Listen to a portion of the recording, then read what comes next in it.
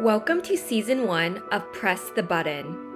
As part of this 10-episode season called Taking Back the Narrative, we are handing the microphone to members of communities affected by nuclear weapons so they can share their stories and their experiences in the ways they want them to be told. Today's guest is Mary Dickson. She is a radiation-exposed person harmed by nuclear testing and advocates for herself and others. A content warning for this episode. The conversation will discuss health complications. And now, here are your co-hosts, Tom Kalina and Angela Kellett.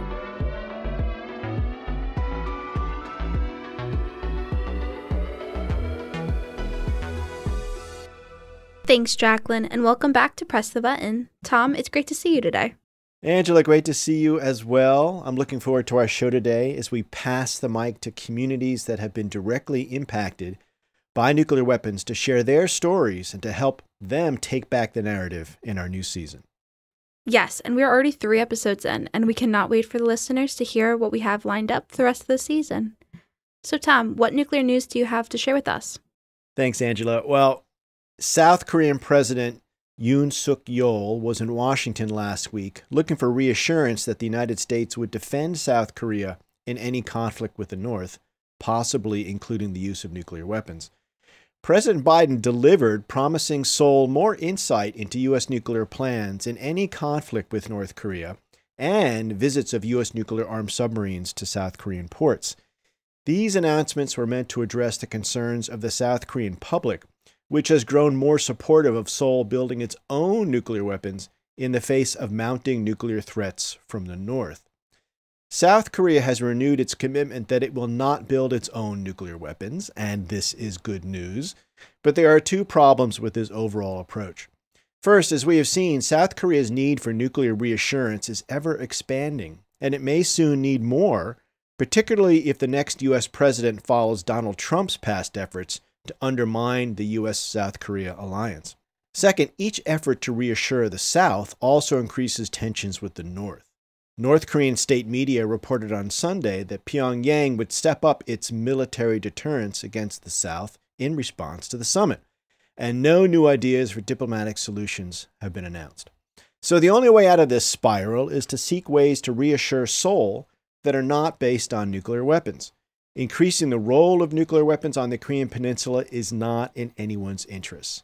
And as difficult as it may seem, diplomacy is still the only way to solve this long simmering crisis. In Ukraine, the Biden administration is wiring the country with sensors that can detect bursts of radiation from a nuclear weapon or a dirty bomb and potentially confirm the attacker's identity.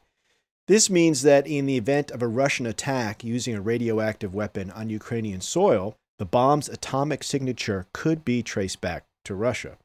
There has been concern since Russia invaded Ukraine 14 months ago that President Putin would use a nuclear weapon in combat or could use a dirty bomb and try to place the blame on Ukraine. The Biden administration's actions, recently reported in the New York Times, indicate that Washington is taking concrete steps to prepare for the worst possible outcome of the Ukraine war.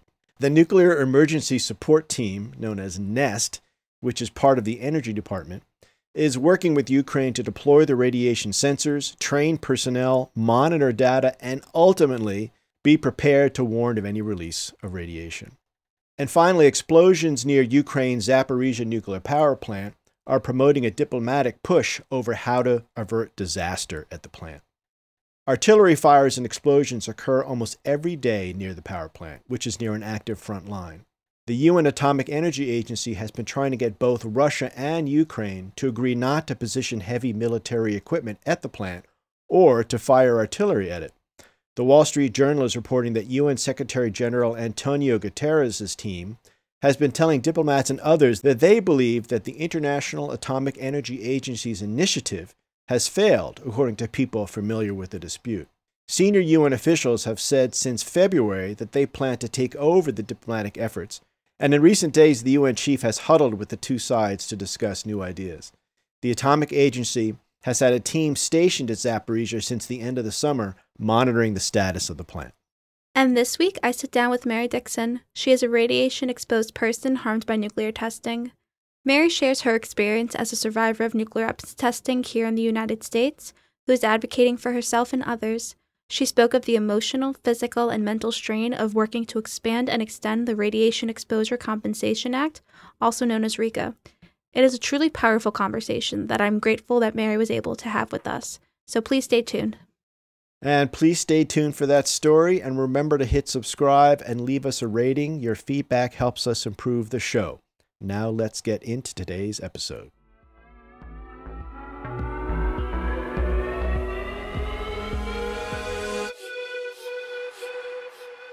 Hi, it's Angela Kellett, and today I'm joined by Mary Dickson.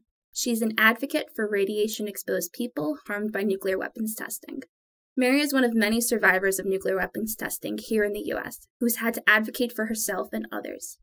It's something we don't talk about very often when we talk about RECA. In many cases, we ask, what is RECA, instead of the emotional, physical, and mental toll of those advocating to expand and extend RECA. Between 1951 and 1992, the U.S. government detonated hundreds of nuclear bombs in the atmosphere and underground. Some were more powerful than the bombs used in Hiroshima and Nagasaki. It carried deadly levels of radiation, hundreds, even thousands of miles from the Nevada test sites. Communities affected by radioactive fallout have been physically, emotionally, and financially devastated. And the genetic damage is being passed on to future generations. The Radiation Exposure Compensation Act, RECA, of 1990 was a good start, but it's not enough. Without congressional action, RECA will expire in July of 2024. Activists like Mary are fighting to extend RECA and to expand who qualifies. Mary, thank you for joining me today, and thank you for all the work you've been doing on this issue. Thank you so much for having me. It's, I think, very important, and I appreciate you doing it. Thank you, and I'm really excited for us to have this conversation. So, currently, RECA compensates only downwinders who developed leukemia or one of the 17 other specific forms of cancer between 1951 and 1958 or the summer of 1962 in 22 largely rural communities of Utah, Arizona, and Nevada. Why is the criteria for RECA so limited? And who do you want to be included when we say expand RECA? All right. Well, thank you for that. The Radiation Exposure Compensation Act has always been incredibly inadequate. It's very limited, and the reasons are strictly political. When it was first introduced, they wanted to include more, and they didn't think they could get it passed, which is why they went with largely rural counties in those 3 states. I'm a lifelong Salt Laker. My neighborhood where I grew up was devastated by cancers. My sister and I counted 54 people in a 5-block area where we grew up who had various forms of cancer and autoimmune diseases, and northern Utah was never included. It's like they drew a line halfway through the state. If you lived on one side of the line, you were considered to be a downwinder and could be compensated. If you lived on the other side, you weren't. And so it's always been incredibly inadequate. And our goal has been for 30 years to try and get that thing expanded so that it includes more of the people who were harmed. And the saddest thing to me is that many of them have died waiting for justice. And equally sad is that many people have no idea they were downwinders. They don't know.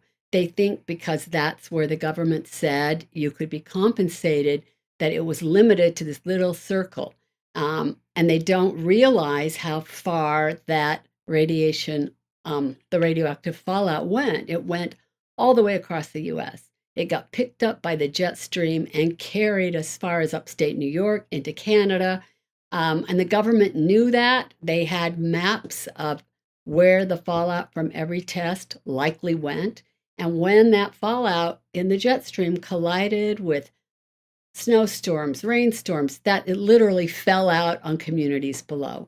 So a lot more people were affected than they ever knew. We know that Western states were especially hard hit. In fact, some of the hottest counties were in Idaho and Montana, not just southern Utah. So we are trying to expand downwinder eligibility to include the entire states, Idaho, Montana, Colorado, New Mexico, Nevada, Arizona, and Utah, and additionally Guam, because the testing in the Pacific affected the people of Guam. So adding all those areas, RICA, as it currently is, pays $50,000 to downwinders, $75,000 to on-site participants of the testing, and $100,000 to uranium miners. So what we're trying to do is get a flat $150,000 for each category. Because let's face it, like the $50,000 is nothing. It doesn't even cover your chemo treatments. It's kind of a gesture. It's not really meant to adequately compensate, and it doesn't. I know when RICA was passed back in 1990, H.W. Bush, who was then president, called them compassionate payments. And it was always presumptive. In other words, if you lived in those counties during those years and got one of the forms of cancer that they said qualified, you could be compensated. You didn't have to prove it. And that's always been a really difficult thing, because here you are, the people who were affected and got sick, and the burden of proof should not be left to you. And so that's one thing that we're saying now, is that it must remain presumptive. Even though there have been studies done since RICA originally passed that show how hard hit some counties across the U.S. were. The big study was in 97, and that was the National Cancer Institute study of, well, what happened from exposure to radioactive iodine in the fallout. And it showed that every county in the continental U.S. got some level of radiation from fallout. That's big. That's huge. And so knowing that and looking at what counties got the most, we are trying to get it expanded, because there were counties in Iowa and Missouri, even in Massachusetts, that were hard hit. And we knew that if we tried to add too much, we'd never get it through. And I actually see this as time is running out. You know, people will all be gone unless we get something happening now. And to me, it's a matter of social justice. It's doing the right thing. A government that harms its own citizens and knowingly harms them must be held accountable. And part of that accountability is the compensation. Because like you said in the intro, it's not just the physical burden of getting sick and trying to recover. It's the emotional burden. It's worrying with every lump, pain, and ache that you're getting sick again. It's what it does to your families. And for a lot of people, if they didn't have health insurance, it meant losing everything they had. I mean, there are people still trying to pay off their bills. So I think to do the right thing is absolutely critical. And a lot of times we'll hear the excuse, well, there's just not the money. And I have to say, since 1990, the total amount spent on compensating people is about $2.5 billion. Okay, now think of this. Every year, the United States spends $50 billion just to maintain its nuclear stockpile. So what they're saying essentially is, you're expendable. Your lives aren't worth as much as our weapons. So I think part of the cost of having nuclear weapons, which that's another issue, I don't think anyone should have them, but part of that cost has to be the human cost. It has to be taking care of the people that you made sick. So you touched on this, that it's kind of this decision between who do you want to include and if it can get pushed through. Have you been seeing progress made even in small steps, of more equitable compensation and having this understanding that you can't just exclude certain groups because there's politicians who fear that it won't get pushed through? Yeah, that's hard because that's what happened originally and why it was so limited. So it's really hard for me, knowing how far it went and how many communities and people were affected, to then say, well, but we can't include you. It might not get passed. That's a really hard one ethically for me. And it would almost mean we'd have to have some sort of national health care if we were going to really take care of all these people. But one thing, this was interesting. I have a friend who's a legislator here in Utah, and his family is from southern Utah where they are compensated. And he told me, he said, if this were a civil case against a company that had poisoned its people, I could get you $5 million. And yet, because it's the government, all we get is what's been legislated, which is 50,000, which really doesn't begin to cover the cost. But I always say, well, okay, what's the cost of a human life? What was my sister's life worth? What's my health worth? What are the lives of all the people I've lost worth? 50,000, that's it, 150,000. I mean, you can never adequately compensate someone who's lost a loved one or someone who's lost their health and their livelihood. You can never adequately compensate them. But I think we have to start somewhere. And so we're pushing for this. We've made the most progress I've seen in all the years I've been fighting this, because it's incredibly lonely work. And sometimes you think, why am I even bothering? I've been working on this for 30 years and nothing's changed. And finally, there's movement. I'm seeing movement. It's like, that old saying, ketchup in a bottle, nothing comes, and then the lottle, because you hit the ketchup bottle and finally it all comes out. Maybe we're finally getting closer to that point. And I would say a lot of that has to do with the national groups that have become our allies. And so we've got a frontline community of people who have been directly impacted, and we meet regularly. And then there is the national group that's got frontline community members and people working for these various nonprofits. And they have been absolutely incredible allies, helping us push this forward and helping us set up meetings with Congress folks. And we have, in the last legislative session, we had 77 co-sponsors in the U.S. House, and we had 24 co-sponsors in the U.S. Senate, and that's bipartisan.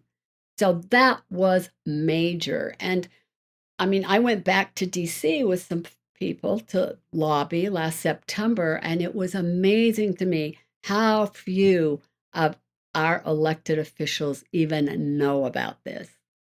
They have no idea how far the fallout went. They have no idea how many people were made sick. They haven't seen the faces. And we would have people constantly telling us when we went in their offices what a difference it made to hear our stories, the stories of what happened to real people who were patriotic Americans who were doing nothing but living downwind and in no way responsible for what happened to them. And the government, like I said, they knowingly kept exploding those bombs. They knew where it went. Even before they moved testing from the South Pacific to the continental US. And they were having discussions of this. I've got the Atomic Energy Commission minutes, and they were saying, it's got to be more convenient, it's got to be closer. And they had several different locations in the US. And one of them was in Nevada, because the government already had that land. And they said that would be more convenient. And they had a meteorologist at the time who said, you can't do it there because in the US, the winds blow toward the east. It's going to carry it across the country. But they ignored it, and they did it anyway. So to me, that makes them guilty of an incredible crime, and I would call it a crime against humanity. They poisoned their own people in the name of protecting them. I mean, when you think about it, the only country ever to drop nuclear bombs on us was our own government. We dropped 928 928 bombs we exploded in the desert of Nevada. So we were bombed over and over again. You touched on this, that there is a difference when you go on the Hill and you have these meetings face to face, and the elected officials can see the people, hear their stories. But you've been doing this for years. What has that been like for you, having to do this work day in and day out? And like you said, sometimes see no progress. Like, what has that toll been?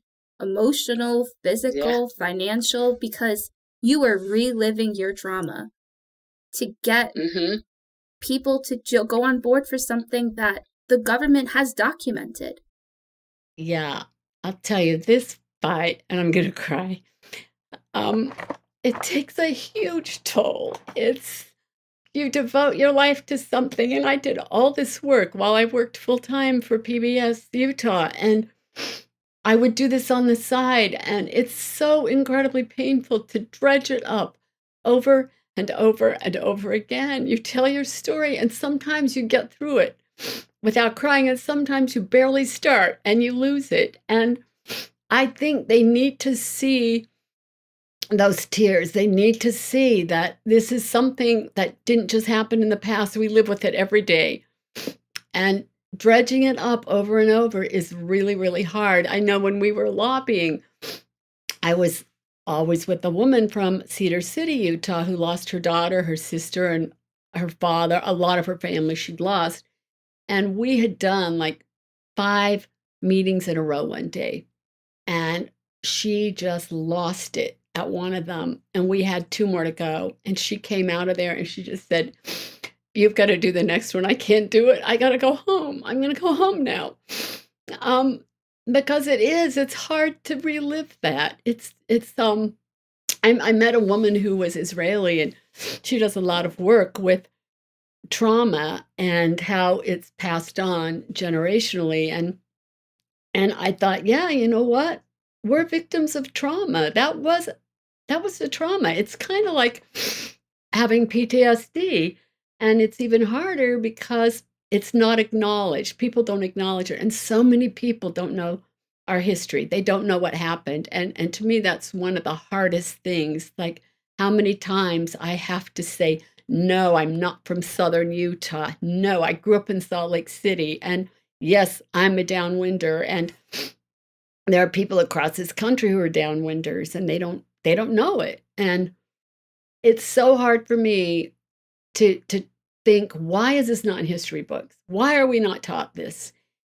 And that's one of my well, I should say it's a goal. I don't know when I'll start on that one, I guess after we get these bills passed, but it's to get it into the curriculum. And I actually met a professor in Chicago and spent time with her there, and she teaches atomic history and the philosophy of atomic weapons. And she said she really wants to get it incorporated into the curriculum. I said, I will do whatever I can to help you. I'll do whatever I can, because we can't forget it. It's like when something like this happens and so many people are affected, the entire community needs to come together to say, this huge injustice happened, and we have to line up with these people and help them. And we can't forget it. We have to keep it alive and remember it, because that's how you deal with the sorrow, and that's how you deal with the grief.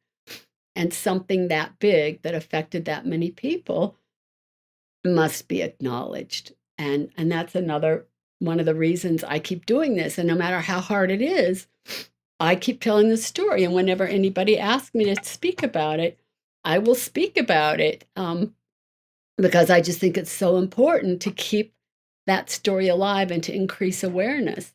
Because if we don't, I mean, look where we are right now with nuclear weapons. If we don't say this is the human cost, there's a human cost, you've got to look at the people, we're going to keep like just going ahead with nuclear weapons as part of our defense. And we're going to test those weapons again, and we're going to have more downwinders. And I just think you have to look at the human cost. And one thing I said, I spoke at Vienna for a big ICANN conference, and one of the things I told them was, if you look at it, the U.S. has killed more people with nuclear weapons than any other country. We bombed Hiroshima and Nagasaki.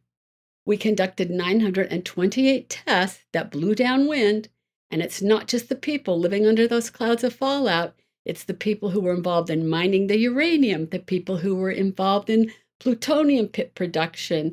So every step of the way, from production to testing to use, we've had victims. I mean, a lot of people have lost their lives in this whole dependence on nuclear weapons.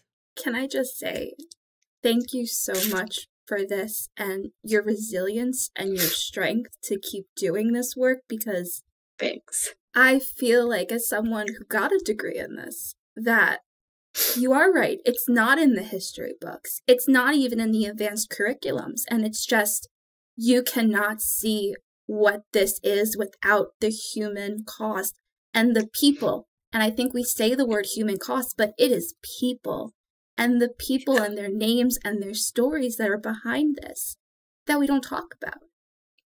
And it's just, I will keep saying this, but thank you for your work and thank you for doing this, because the more that this is done, the more it needs to just get ingrained in people that we can't have a conversation about nuclear weapons without thinking about the individual people, and there are hundreds and thousands of them who have been impacted by this, because they go hand in hand. They do. You get it. You get it. And I mean, I guess I'm just going to go again with this, is that you and your sister, you wrote this on the expandrica.org, and you mentioned this in the interview. And if anyone needs to check out, please, expandrica.org. It is great information on these people and their stories and their lives, because it's so much more that we need to know about. You mentioned how you guys were the ones compiling lists of illnesses. Why does this responsibility keep falling on the survivors to compile the, quote, evidence and catalog these stories when they are just kind of reliving this trauma again and again just to keep this evidence alive? That's such a good point. And, you know, as I sit in on my weekly meetings with frontline community members around the Western states and tribal members who have been impacted so heavily from uranium mining, and people tell their stories every time, and every one of those meetings involves tears of coming together and hearing each other's stories and how hard it is. And you know, you look at the people living on tribal lands, and like Navajo Reservation, some of them don't have access to running water, to electricity, and getting health care for them is incredibly hard. And yet they were put in those uranium mines, not given protective gear, exposed over and over, and they would track that home to their families. Their families would get sick. And so I just think, wow, what we did to those people who cherish land above all else, and they were made sick by going into that land to mine this horrible substance. And part of the expansion of RICA includes adding uranium miners who worked beyond 1971, because they're not included right now. So, yeah, as you say, it is the stories. And I think the story is so powerful, and it's such a powerful way to get a message across. And that's our best tool, I think, are our stories. I know my cousin said to me, your story didn't end tragically so that you can carry the tragic story forward. And that's what I do.